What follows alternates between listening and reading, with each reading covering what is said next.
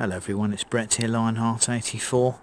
So it's a nice wet Sunday here, but that's okay because the garden did need a lot of water, and I've come out to thin the fruits on my unnamed pineapple guava. This is the one that produces round golf ball shaped and sized fruits. Don't know if it's a named cultivar. It was simply bought as an unnamed plant off eBay 2 or 3 years ago, but it has set quite a few fruits. But I've decided to try and increase the size compared to last year, that I am going to thin them.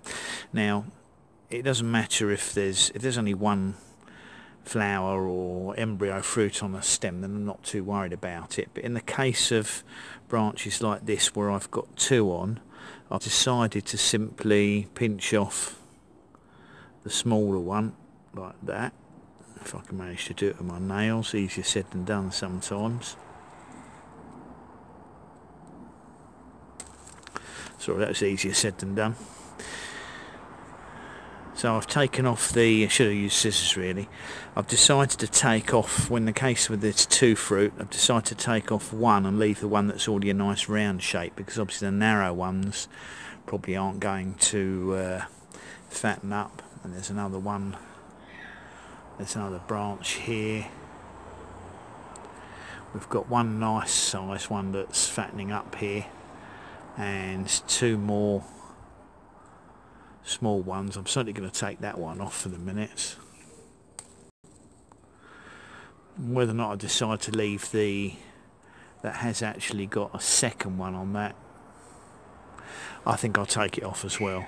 I want to encourage the growth of these to the biggest size it's possible to get in this country. So I will go around the plant, and wherever I see two or more on a stem, I'm going to take them off and thin them down. So hopefully we will get better fruits than we got last year. I'm probably going to leave this stem here. It's got two identical size ones, so I think as they're both swelling nicely, I'll probably leave those. But there are certainly quite a few shoots on here where there is one thin one and one large one. It's actually putting on quite a lot of interesting. It's putting on quite a lot of new growth again. It's having another growth spurt, probably because of the heat we've had. I mean, it won't get any more flowers, but certainly it's nice to see new growth, because it means there's plenty of sap getting up to the embryo fruits. So that's what I've been doing for the last 10 minutes, just thinning down the fruits a little bit to leave the best ones on the plant, and hopefully that will increase the fruit size. There's still a few to do over the plant, which I shall do after I've finished doing the video. Anyway, thanks for watching everybody. Those are my unnamed pineapple guavas. There's a nice close-up of it there. Appreciate it if you give me a thumbs up. Obviously you're welcome to share the video with anyone you think might be interested.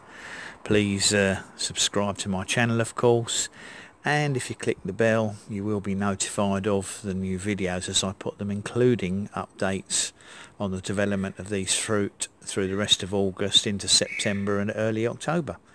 Catch up with you all soon. Brett out for now.